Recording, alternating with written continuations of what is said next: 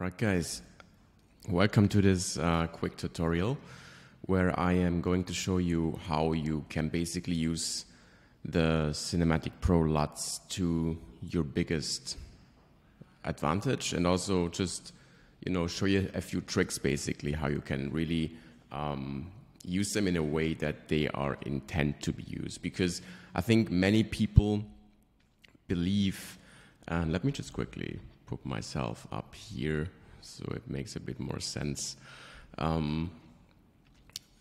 Many people are using or think that LUTs are the ultimate solution. You just basically drag and drop them, and then you're kind of like, it's good to go and everything looks perfect and there is no issues.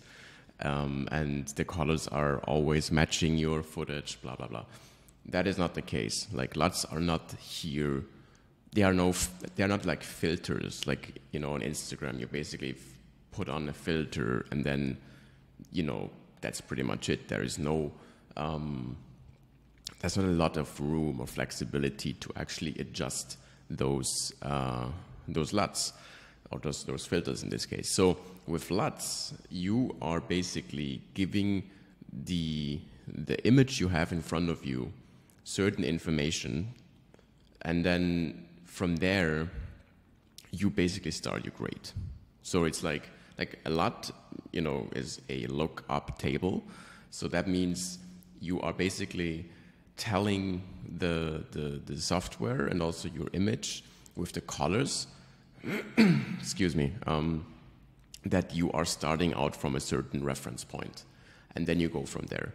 And there are so many things you need to kind of like also take into consideration when it comes to how you actually use those LUTs, because the way you shoot and the lighting conditions and how you also basically use your own software, be it now here DaVinci, or be it Final Cut, or be it Premiere, or whatever, or CapCut. Like, they all have different ways and different limitations.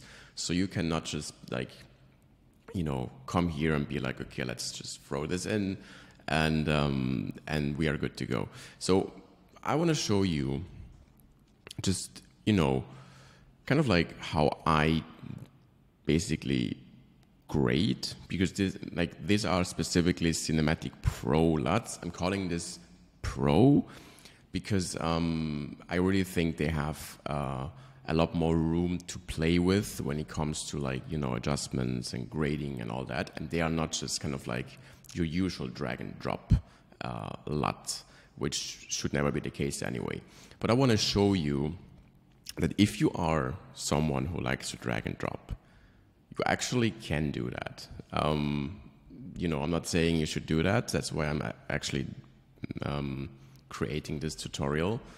But you can if you want to. If you really like, hey, I just want some LUTs and they actually look good, then you can do that. But I would say you still would need some adjustment. So anyway, let's say you have, we go straight into color, into the color tab. And also, if you are not familiar with DaVinci, I mean, there is a lot of things you actually need to consider, or a few things, not a lot, but to get the colors right. So do not come into this and then expect that you just get the right colors. Like color settings, color management, this is the way I do it. This is the way I set up my my color space. Timeline color space is the DaVinci, DaVinci, and then the output color space is the Rec 709A, and A stands for Apple, I think, because the monitors and has a bit of like different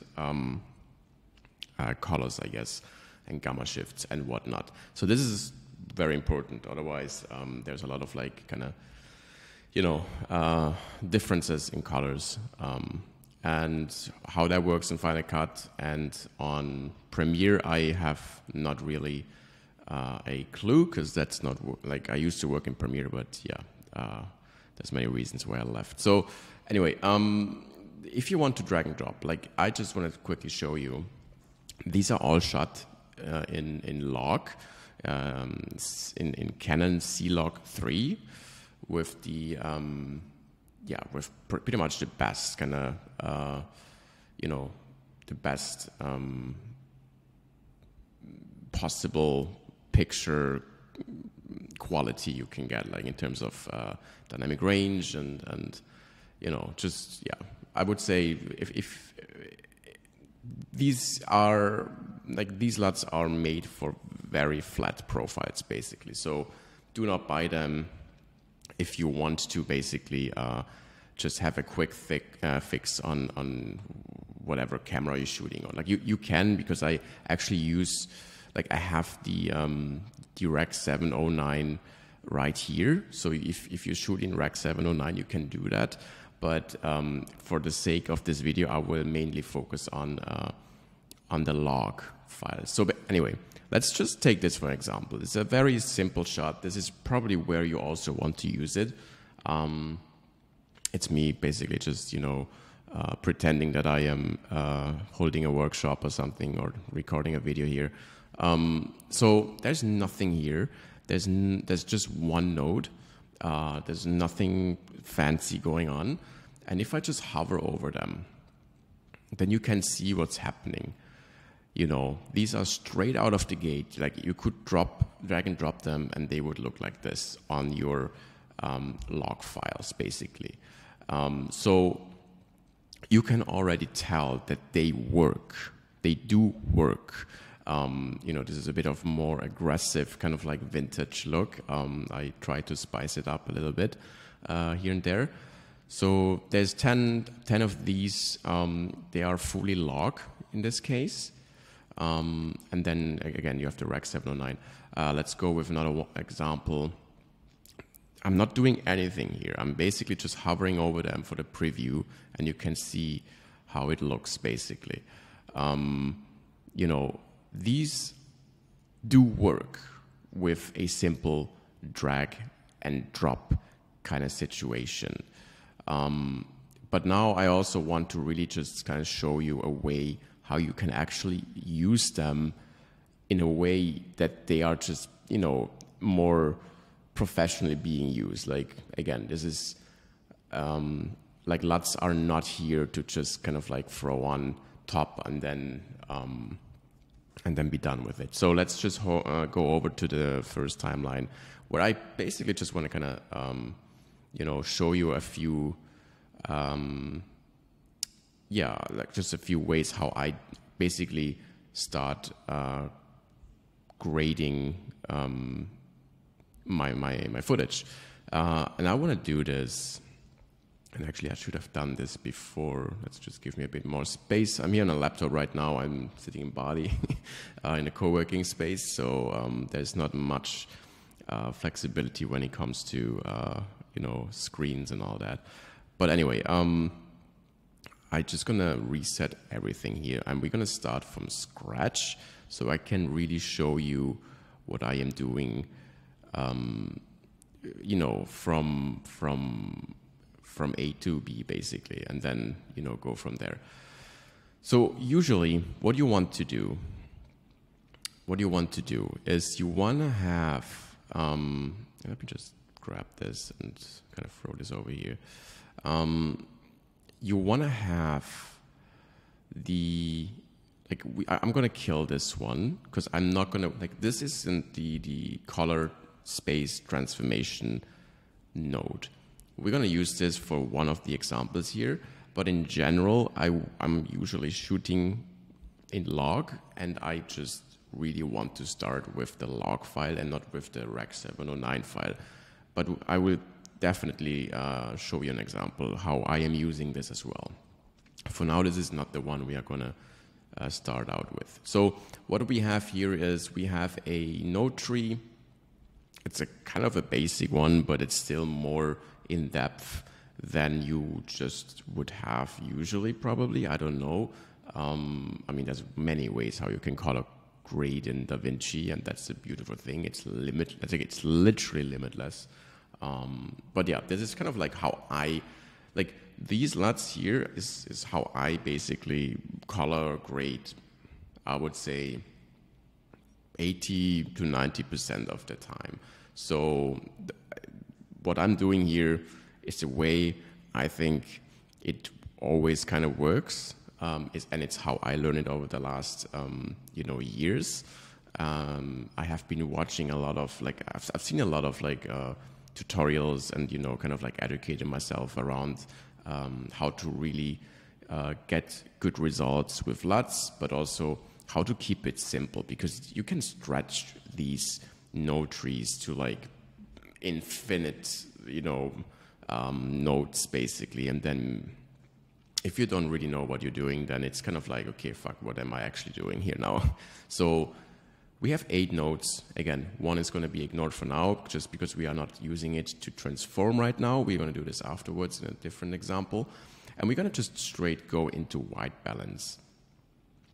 And that's a very important one, just checking if there is nothing active here. That's a very important one, because people think, again, that, just because they basically have some kind of footage, that everything just, now has to work with the LUTs and whatnot. So you first have to really go to a point where your white balance is completely, or more or less, there where you need to have it balanced. And you can really do that by, I like to use the parade view. That just really gives me an idea where the highlights are, where the midtones are, and also where the shadows are. And actually, this one looks very balanced out of the gate, because I think, I just really had the right white balance settings here. That's also an in-camera setting that you have to do correctly. And that's why if this one would be off, it would be very necessary to balance it right. That this was a very cloudy kind of casted day. If I would have had my settings on, I don't know, full sun, full daylight, or indoor, whatever, white balance, then this would be completely off. And then, I don't know, it would probably look like something very weird. And then you would need to correct it very heavily, because it's clearly off. In this case, it's actually very balanced, which kind of is nice to see. But for the sake of it, I'm also I'm using Parade first, and then I'm going into the vector scope, and this tells me where I am when it comes to the white balance itself. And we are very good in the middle. This could actually be somewhere here, and then we're okay, this really needs to be, dragged over and just balanced. But we have a good starting point. I'm not even going to touch this one, because again, you can also, do a lot of things with white balance that then makes your life more complicated than it should be. So we're going to go straight into primaries, back to the parade, straight into primaries. And then what I'm going to do, because it's very balanced here, right? I'm just going to kind of drag up the contrast, and then with the pivot, I'm going to bring up certain certain shadows, so I have a bit more flexibility later. I could also give it a bit more gain, just a little bit, but not too much, And that's pretty much what I would be doing in the primaries for now. I can always come back to this. That's the beautiful thing about nodes. There's no, you can always hop back and just make adjustments, because this will, if you adjust this and then hop over to this will now be your output. Or your input for this, and then you do something here, and then it goes back to it's very the whole kind of DaVinci node structure situation is very intuitive. So yeah, you need to get used to it at first, because you maybe probably coming from layers, adjustment layers and all that stuff. But this is actually way easier once you get the hang of it. So yeah, all we're gonna do here. And now we're going to skip the look correction, because the look correction is basically correcting the LUT. You do not want to correct the LUT afterwards, or even on the LUT, because that would damage the LUT. You need to do it before for plenty of reasons, because otherwise you will basically kind of crush the highlights and the shadows, and it will look not good, and it's just the wrong way to do it. I can promise you that. I have been trying out a lot of different ways and also watching a lot of tutorials myself, and this is the way to go. So you basically want to just have this in front of it, and then you go straight to the LUT, skip this for now, and now we're just going to throw on a LUT. You know, let's just go with something that we are maybe, you know, it's tropical, it's kind of like freshy, like fresh colors. Like, let's just take this, the CinePro number 3. All right, just going to close this for real estate reasons. And yeah, I mean, this is now basically all we have done is we have white balanced it, which it kind of was already. We have, you know, put some contrast and gain on that image, and then we put a LUT on there. Now, this node here, it would come into the game only if you now would be like, okay, the blue tones or the skin tone is off, or something is just not feeling right about this look. Then you would make those adjustments in this node right here. You wouldn't make it here because that would just kind of like mess up your entire idea of how your node tree is structured and organized. So you really want to focus on making look adjustments in the look correction, and everything that is kind of primary, like contrast, you know, gain, pulling up some shadows and whatnot, that's primary. But if it goes into like colors and, you know, just a bit more kind of like secondary color grading, then this happens basically in the look correction. So again, this happens before, not after. If it would be after, then it would just not look the same, and it would kind of like destroy your LUT.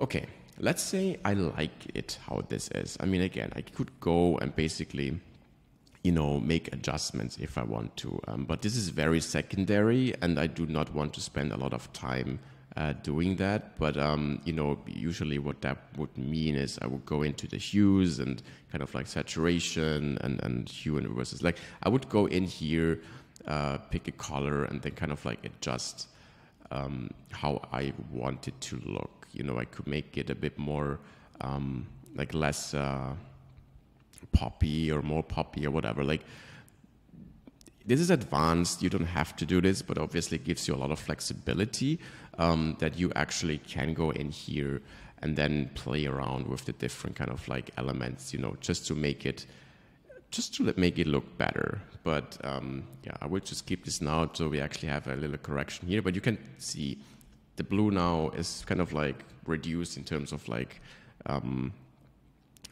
yeah, luminance, and then I just popped my skin tone a bit so it looks, you know, it looks a bit more kind of like cinematic and all that. Cool. So then next thing I would be doing is I would be going straight into my most favorite effect, which is the glow. And then just going to put my face over here. And the glow, I don't know, like I have seen this once when I was watching a tutorial, and then I was completely hooked by it. So yeah, you're going to throw it on this glow node, and then you're going to go down to composite type, and you're going to put it on soft light. And then from here, you really want to make the adjustment, and you just kind of like, I mean, this is kind of like, you know, experimenting how it looks. Like, there is no right or wrong here. I mean, there is, but, you know, you really need to just be very kind of like subtle with the gain, with the adjustments, and also just check your scopes, right? Like, you don't want to do this or completely like crush one. Like, if I go up all the way, you can see the shadows are going to get crushed. And if I go like this threshold here with the shine, or if I go up, then my highlight's going to get crushed. So you want to have it somewhere that it just really looks still natural and not like completely all over the place. Let's just say this is somewhere here, like that the midtones are very kind of like, you know, in a good spot. And then the spread basically determines how much glow there will be, right? So in my case, I always kind of like really focus on the midtones, and that, you know, just the shadows and highlights are not crushed basically. So let's say, you know, something like this would that would be something I like. And the gain is just the overall kind of like intensity of this shine kind of look. And what it does, it just gives you a bit of a dreamy but also cinematic, like even more cinematic kind of way of how the image looks. So it looks, I mean, we're coming from here and we are here now with minor adjustments, I would say. I mean, I'm rambling a bit here, so, you know, this would be very quick. This would literally go a few clicks and you're here if you do this over and over again. And shout out to everyone who has spotted the cute little dog here. But yeah, this is like how it just feels more, I don't know, it just pops more. I don't know if I'm just too hyped up, too hyped up about it, but yeah, this is what it is. Then the vignetting, yeah, honestly, this would be actually the last thing, but we're gonna do it now because the grain also is part of my, part of my entire grading process. So let's say we are happy with this. You know, it's very also subjective if this is now too much or too little. One thing I would do here is just drag down the highlights in the primaries again, because I kind of can tell that there is a bit too much highlights right now because of the glow as well. Just to bring back the, just to bring back the sky a bit more. You know, don't go this far because it would just look weird. But yeah, something like this. There we go. Looks very orange teal, very cinematic in my opinion. Okay, then vignetting. We're gonna go straight into this tab right here, window. We're gonna go and create a circle, and then basically invert the circle because we want the outside to be affected and not the inside. I will usually just put this over my kind of subject, which is myself here flying the drone, as we just kind of established. And then I will also drag out this one completely, so it's like a you know, just fading more naturally. Otherwise, there's a very hard like kind of corners or like edges. So I don't want that. I want this to be very naturally kind of, yeah. So anyway, then color wheels back to this one, and then I will just really drag down, you know, the offset a little bit, not too much, because you don't want to crush any shadows here or whatnot, but just to give it a bit of a you know, decrease in gain on the edges, and maybe even go into the gain itself and just kind of like you know, play around here. Always be subtle with your adjustments, because I have the feeling a lot of people are just like always very hyped up in the beginning when it comes to color grading, and like everything is like now super cool and they go really hard on the adjustments, and then it just looks not good, right? So yeah, always be very careful with that. So yeah, this is the vignetting. You can tell it's very subtle, but it makes it like the entire image now focuses on the subject and not on anything else that could be distracted by that. So very subtle. And then the last one is the grain, and this is just a very simple step but effective if used correctly. Throw it on here, and then what I usually use is the archival print, and then this one basically I leave to the very default settings. I'm not doing anything kind of like fancy here. We can zoom in and then just, you know, check it, and yeah, you can see the grain. It's very natural. It's very like, you know, it's there, like it's there, but it's not that it completely, you know, changes the look, but it's there, and it doesn't make a difference, even though you may not be seeing it, but it kind of like gives it a natural and organic feeling. Cool. I mean, this is, you know, this is pretty much kind of like the entire process here. I mean, we're coming from just having a small screen and kind of doing tutorials is it's not always easy. So this is it. I mean, you know, I don't know. Honestly, like we could even like just remove these, and just go back to the drag and drop situation with a few minor adjustments at the beginning, and it looks very good. Like, and then we just go and have some effects on it. Like, if you like them or not, this is really up to you. But the LUTs work, as we have seen. Cool. Then we go and, you know, let's just go with another one. Let's go with a bit more of a aggressive one. And this might look like, okay, what the hell is this? Totally get it. And that's why we're just gonna kind of like, you know, this was before, and I completely changed the mood. Like, the thing is, this could look very like, hey, but this looks just so different, and it does. But this is color grading. Like, you can change the entire mood if you want to. This is why it's so important to understand that the most important things you need to consider here is that you have three things need to be in place for every color grade to be actually working, even though it might look a bit more fancy like this one. The skin color needs to be correct, and I'll show you in a bit what that means. The white and the black needs to be white and black. If this is like, you can have the shadows blue, that's just how, you know, the look is. Like, you can tell here, like, it's just how the look basically looks.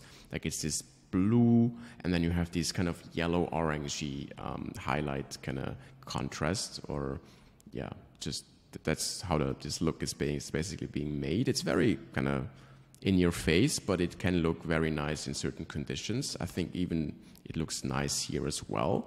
And you can tell that, again, three things need to be in place: skin color, the blacks and the whites. And when we go to the skin color, I can tell that this one is correct because of the vector scope. And let me just quickly, you know, just reset this. And this is a good way, actually. Like, if you ever get like, hey, where's my color? Like, then you just go down here, reset, and then it just kind of like, because, you know, over time, because you're kind of like grading a lot of footage, then the scopes are all messed up, so you needed to readjust them. And you can just do this here, the settings, and then just reset. Anyway, if you, and now something is gone, and I can bring this back. You want to highlight or to check this show skin tone indicator. Check this, and now we have this line appearing, and this is where the skin tone needs to be, you know, plus minus. It shouldn't be here, it shouldn't be here, it shouldn't be here. It should be somewhere on this line, all right? So when we now zoom in, and I just pick my qualifier, then I can tell, you know, this is now the water, and I go over here, and my skin color is actually, it's good. It's there. It actually, it can be, if you would be very, very like kind of critical about this, then I would be needing to correct this a little bit to the red tone kind of area. And I can show you how that would be. You know, I would just drag up this whole thing a bit more to the red tone area, just to bring this skin color more to this line, basically. So you have, you know, kind of like very subtle adjustments, but you can tell the skin color is actually, you know, it's there. It's hitting that line, all right? Even though this is a very aggressive color grade. Like, we are changing the entire, like basically the entire mood here. Like, it's actually more like magenta and whatnot, but we have been, you know, putting on a lot that just completely takes the colors and then just kind of throws them in a different way. So this works, right? This is something that actually could be used. Like, if you like it or not, that's totally up to you again. But this is a very, very, you know, yeah, cinematic way to basically take a footage that has been shot very flat and then just do whatever you want with it. So what I want to do as well now here is I want to show you one more that would be created with, you know, with, let's just take this because it's different. Or actually, let's just take here this one. So this would be, and I'm just going to reset everything and just going to show you what I would do if we would go with Rec 709, all right? So I'm just going to reset this all. We're going to start from scratch. Okay. Now, color space transformation is something that people have not been hearing too much and probably not even used too much, especially when it comes to DaVinci. So what you want to do is you want to go to your effects, you're going to look up color space transform, and then you're basically going to throw this on here. And now what we're going to do is we're going to kind of like take our, like let's say you are not shooting in log or in a flat picture profile. You are shooting in Rec 709. Like this is usually what you get out of your camera when there is no profile, you know, settings being changed. That's how basically we go back to video. That's more or less how you should kind of like look at it. Like Rec 709 is a codec, and that codec is now it's like all the same for all like different cameras. Like because if I shoot C-Log, for example, C-Log is not the same than let's say V-Log or S-Log from Sony or whatever log is out there. Like they are all kind of different. So if you are using log, like log LUTs, then there will always be a little change of, or like shift of how it actually looks. But if you're using Rec 709, that will always be the same for all the cameras because this is the output now. Rec 709 is the output. So this is the information now we are using for the other LUTs, which are also Rec 709. So no matter what camera you're coming from, and as long as it's shot in Rec 709, then we have the same kind of like input to work with. So we have to change this now. So the color space transformation is what it basically is. It transforms the color space. And I am coming from a Canon Cinema Gamut C-Log 3. And then I also have, I want this to be a Rec 709 and a Gamma 2.4. That is pretty much the standard out there. Boom. Now you can see, with only doing this, we have basically going from ultra flat to this video tone, and this is where it is, right? This is what it now makes the whole kind of difference. Like this is now our input to start color grading. So let's just move on. What we need to do as well now, obviously, is the white balance. And you know, the white balance here, I can tell you this looks already kind of all right. We have like the red here, the yellow here, the blue here, but we can tell that it's balanced quite evenly. And we go to the parade just to confirm that. And we can tell it actually is very balanced. So this is also because I just shot this in the right way again, with the right white balance in camera. So always make sure that you do this in camera first, because don't fix it in post. Like a lot of people want to then just like kind of like get over with the shooting and then fix it in post. Like this is not always the best thing to do, because not everything can be fixed in post. And if you're, you know, a beginner, then usually that is even more hard to kind of like, you know, yeah, manipulate in a way that it actually looks good again. So let me just kind of close this one. So anyway, we are done with the white balance. We have color transformed it, and now we are going into primaries again. And the primaries, you know, I just really want to see what we can do here, but I will definitely put in a bit of contrast and then kind of like pivot that. Just always check the scopes, but then also just kind of check the image, how it looks. And I would say this is how I would do that. And then we have like, it's it's beautiful. Like the entire dynamic range here is intact. There is nothing crushed. There is nothing blown out. We're using the entire range of the log, even though we transformed it from log to 709. And now we have a very nice kind of like input to apply the LUTs, right? So we're gonna go and jump over this look correction again and go straight into our LUTs, go to the Rec 709 versions, and now we kind of like, let me just adjust this once more. It's so funny how everything is kind of like squeezed together here. Okay, just that you can actually see more. Okay, cool. So we are on the LUT, and now we are just kind of like showing, going over the Rec 709s, and you know, they still have the same effect, slightly different because it's just, you know, not a log in this case, but they still have the same effect, you know, and you can use them, and they are working, and you have the entire range still. Like, you are not being limited because you are using Rec 709 now. You are actually just telling the system or the image that this now should be Rec 709 for a reference point, but you're still working with the entire range or dynamic range of a log footage, which is brilliant. So let's just, I don't know, let's just use one we didn't use yet. I think number 3, put it on.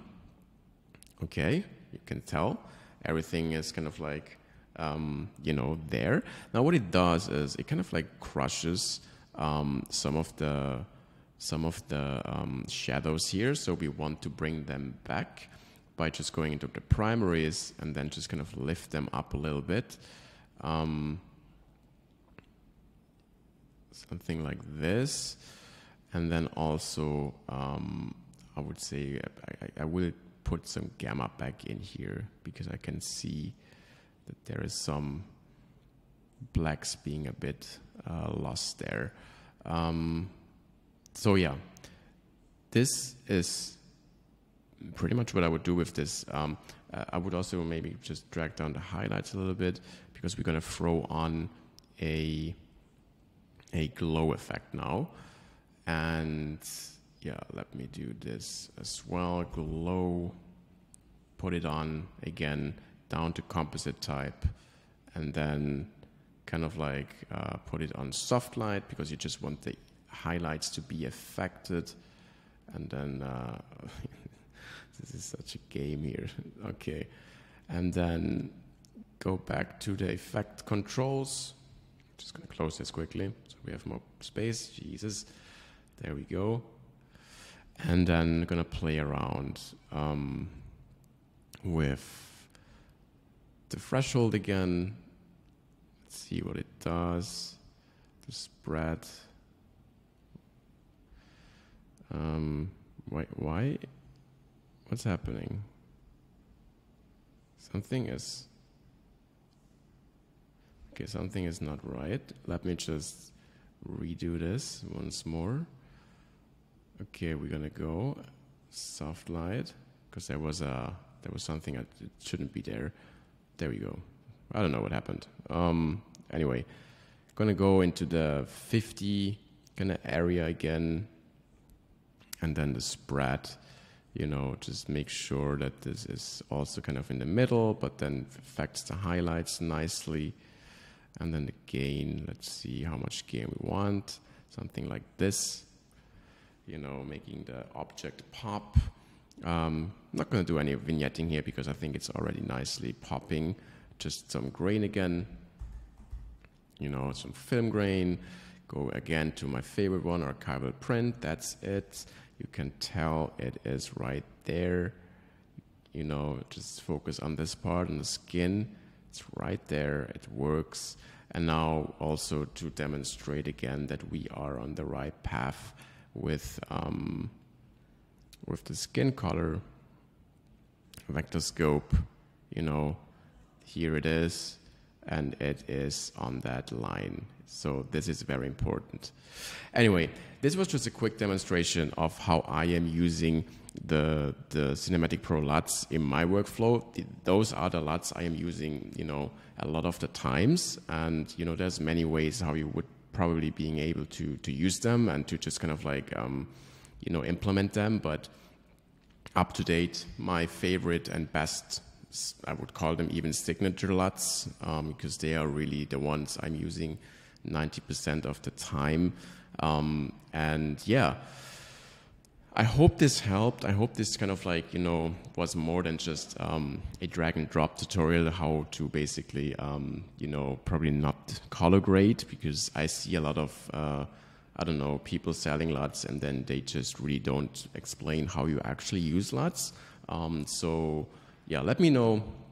You can always text me on Instagram or wherever you want to contact me. And if you have questions, then let me know. I'm happy to answer them and, you know, try my best to get back to you. And yeah, with that being said, I'm not going to stretch this more. I hope you're having a fantastic day or night wherever you are. And I will see you around or in the next tutorial somewhere. Take care. Bye-bye.